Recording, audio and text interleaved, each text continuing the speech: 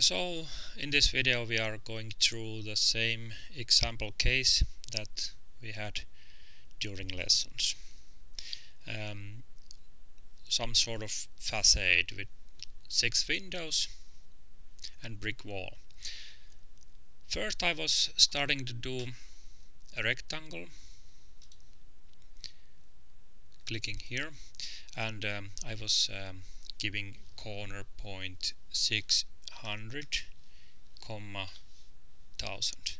So I want to keep lower left corner of the facade as origin, and the first window corner will be measured like this. And now I can give how large this will be. I zoom for a while to make this a little bit seen better. So I was typing now how big this window will be. Direction of x-axis will be 1200, 10 comma, and 1600 is the height of the window, and then enter. And I can still zoom a bit, and now I will finalize the window first. I was making some offsets. I click offset and I define distance with the number 50, enter. And I pick this one, and then I click inside, and now I have made second rectangle inside the first one. I click line, then I move mouse and go here without clicking. I just keep this here for maybe 1 second or something. I don't click, but I instead start moving, and now should be able to see how far I'm going. And since I wanted to go exactly 600 this way, I'm not able to find a point with mouse. Instead I can type 600, enter, and software was taking that 270 degrees, and that was on the screen, and that 600 was the length. And next point will be here. I just click it. I could continue, but I don't want to, so ESC cancels. And then I was adjusting object snap. I was in the version 15 there's a little arrow here, but in this version 14 I have to right click this to get settings, and this midpoint should be on. Now it's on. I start making a line.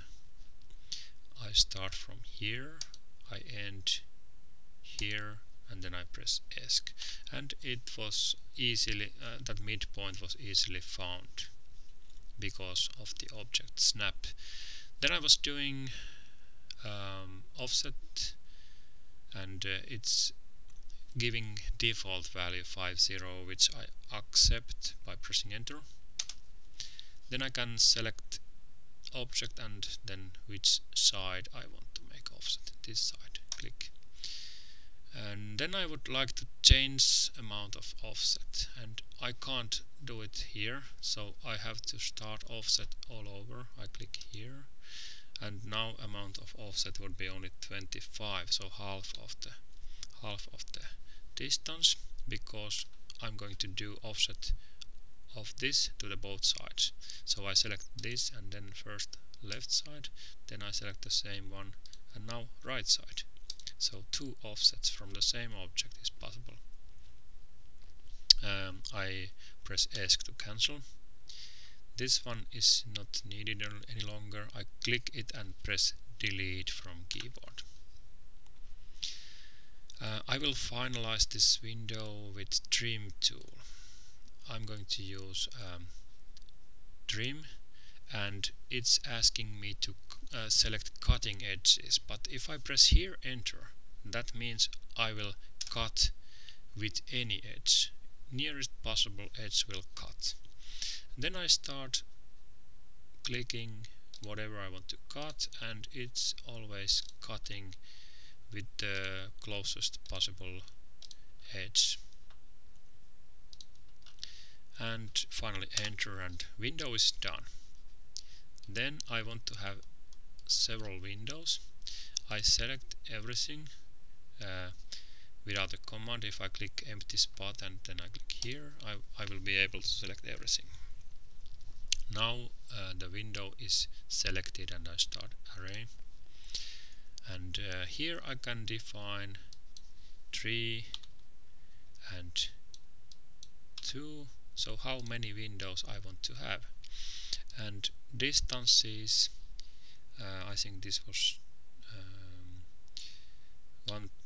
2200 and this was 3100, and those distances are from center to center distances, so those blue dots are this apart from each other. And close. Then I was making a line to help to make a proper size facade rectangle box. I was starting here, then I was typing 600, 1000, enter, and that is that line is just helping me to find where I should end rectangle. So I make rectangle, it should start from 0, 0, enter, and now it should end here. Finally I select this and get rid of it pressing delete. Only one thing is missing, and that is hatch pattern. So I go to hatch, I select brick,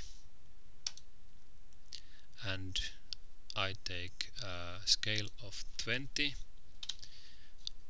and this pick point should be already on, but you can click here if you have tried this select, you have to pick here, but usually this is by default, this is on, and then you click a point, and if you want you can still change scale setting, and now it looks good. So close hatch creation and our picture is ready. That was the case during lessons.